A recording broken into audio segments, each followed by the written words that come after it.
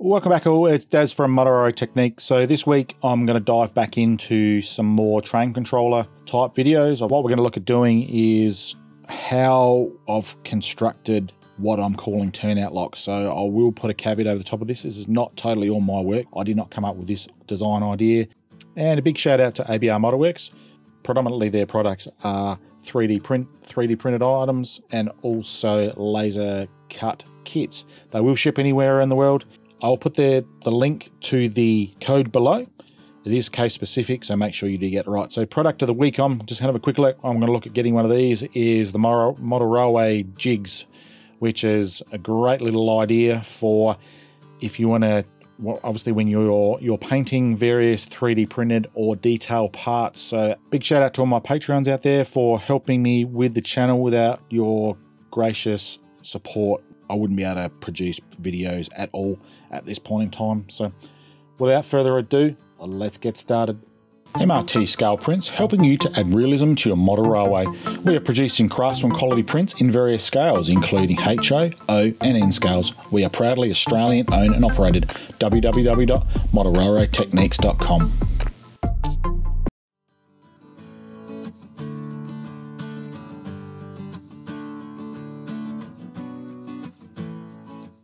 So basically, in short, what a turnout lock is, and you'll see some of them filtering through on the back of the screen here, is when schedules are running, it will lock the turnout. The locks will only turn on during certain circumstances in the trigger, and they'll honestly turn off under certain circumstances with the trigger.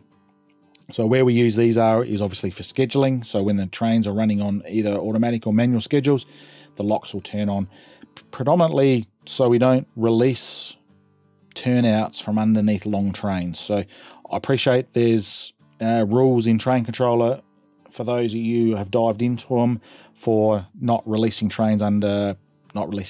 blocks and routes under long trains. I've found that problematic for my use. Like with all things TrainController, there is many ways you can skin the cat, so to speak, and achieve what you want to achieve. So some of you might be thinking, why don't you just put resistor wheels on? You're probably correct. However, I've found that very problematic I have era 1 and 2 European stock, which has metal treads on the wheels, but most of the time they have like plastic spokes, which causes a lot of issues that I find with trying to get reliable resistor wheel sets on your wheels. Bit of a contentious issue as well. Some of you might be thinking, who maybe don't understand TrainController as much, is why don't you just put the turnouts a part of the block and it'll just lock it down that way? Well, in short, that's not possible under TrainController.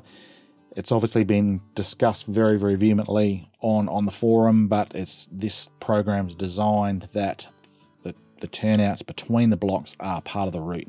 They don't want to. It's not designed to be part of the block.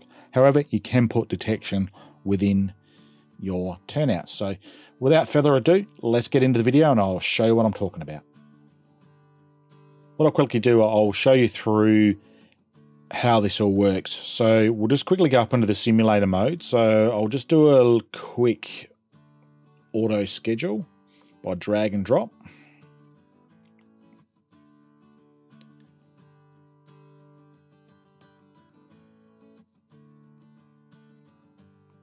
And then I'll explain all the components. All right, so the train has now gone off on its schedule. So you can see the turnout lock there has gone on. And then we'll just come down to this little screen here. So basically what we're looking for is the arrive flag to come on. And so that's one of the ways that this lock will turn off. So this might take a little bit of time just because it's in simulator mode.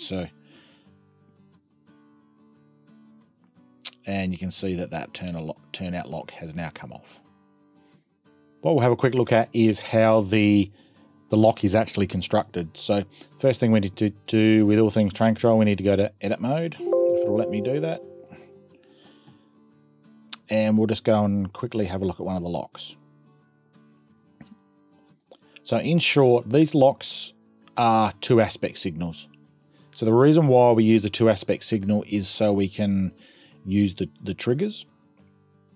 So basically an on and off, and I'll go through all that in a sec. So don't need to worry about the connection tab because we're not actually connecting this physically to anything.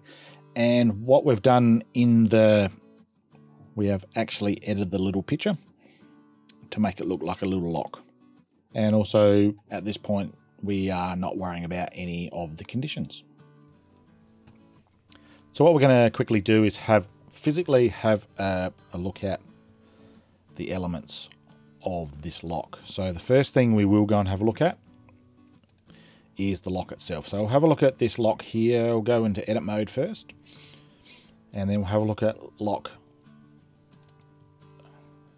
112, 113, which corresponds to turnouts 112, 113. So we'll look at what triggers it to start with. So in its off state, there's nothing that triggers it. However, when we go into the trigger of the lock, this is what we get. So let's just expand this out just a little bit more so it's easier to see. So we'll start at the top. So we start with an AND statement and then OR. So the reason why then the physical lock is in the logic string there, is purely we want the lock to stay on even if these conditions here change or are not met. So for it to turn on, it needs certain conditions to be met to turn it on. But then once, say like this here, at some point when that train leaves block BS1, that signal may go red or grey. That's the calculated block signal.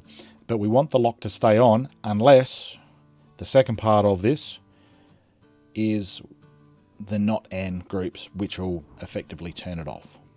We'll start with an outbound train out of BS1, which is a freight train. So the first thing we need is, let me bring that over here. So the first thing we need is the block BS1 to be a current block. So a current block within the train controller world is a train physically in it. So that is currently, like it is now, that's a current block. And also then we need the green calculated block signal to be green and traveling to the right or westbound on my layout. And then once those two, because they're both AND, so we need both of them to be current, also to be correct or true for the lock to turn on. And as I'll show you in a sec, so the reason why when these, so the second part of the logic string here, we won't go into some of the more complicated ones, but we'll just keep it nice and simple. So we'll start with this top one here. So when we not AND, so when we've got the BS out arrive flagman, and I'll show you that very soon, the fires off, it will turn the lock off, because we don't, and not AND, meaning when this is on, the lock is off effectively. So it turns it off. And these bottom ones down here, so these are purely how it integrates with the lock here of the slip switch. So not AND statement again. So when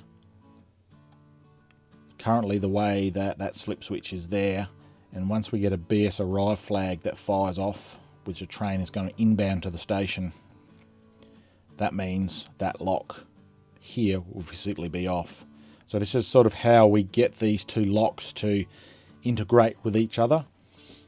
And you'll find when trains come in and out through here, you'll see both these locks will simultaneously turn on.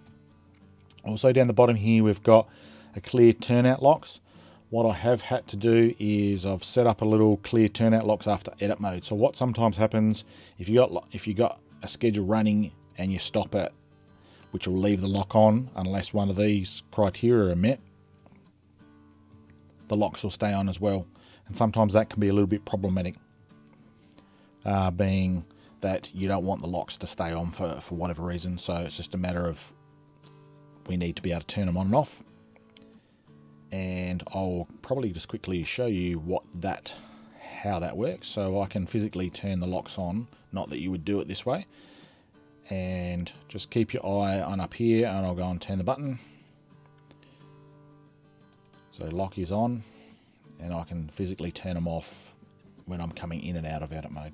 The other aspect to this locking system is the arrive flag. So I'll just take you through to one of the blocks that doesn't have a lot of icons on it. So the arrive flag is, so I'll have a quick look at the arrive flag. So its trigger is primarily, now the reason why we've got these here, we do use this for other types of functions. So where we just want to get outside of just using the stop marker for the termination of these locks. So you can see the trigger for the on state of this Flagman is an and an or. So that's for when the stop marker on BS in stop, which is sort of to the left hand side of this block, fires off and the stop marker activates via the train. This up here, the reset arrive flags, is a little bit similar. When you come in and out of edit mode, we've set up a little clearance button here that helps us, clears all the stop markers. Sorry, all the arrival flags.